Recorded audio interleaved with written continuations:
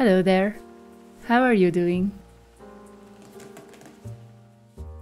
Today's video is going to be a drawing time-lapse. But before I start, please take a look at this mug that I've got. What do you think this is? A deer? A skinny bear cub? I think it's really cute, but I just can't tell what this is. Anyway, cheers!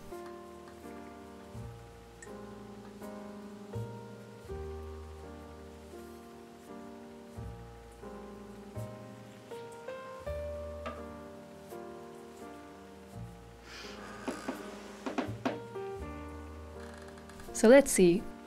This time I'm drawing in my big sketchbook, and I'm only using a simple, cheap black ballpoint pen.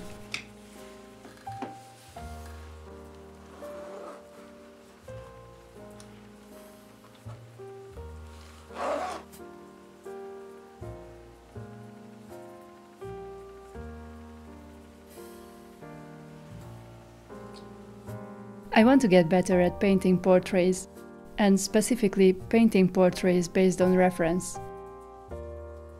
I think I'm fairly good at painting realistic looking faces, but when you compare them to the reference images, they are always slightly off, and that's what I want to improve.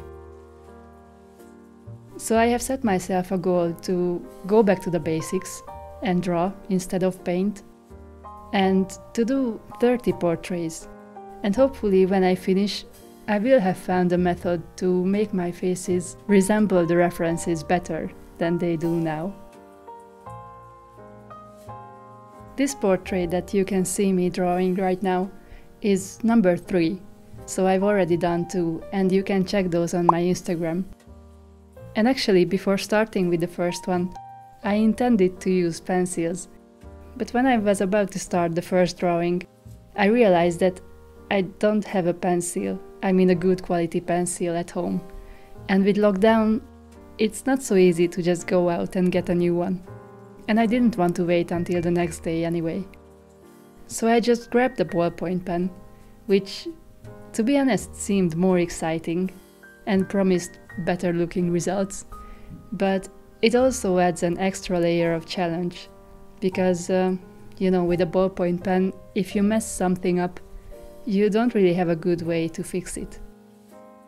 And that's why, as you can see here, I need to start out with very light lines and try to get the proportions and every detail right as much as I can, and then go in with darker, thicker lines.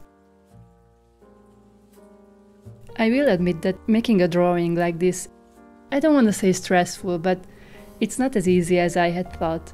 But it's also a lot of fun, and I really love doing it. And when I am done with all the 30 drawings, I will hopefully have a nice collection that I can show to you. Oh, and I also want to mention that the reference images that I use for this 30 drawings project, I find them on Pinterest, and you can check out every one of them on my Pinterest page, which I believe is linked on the top of my YouTube channel. So please take a look if you want. Thanks very much for joining me today. I hope you will enjoy the rest of the video, and I will see you again soon. Have a nice day. Bye bye!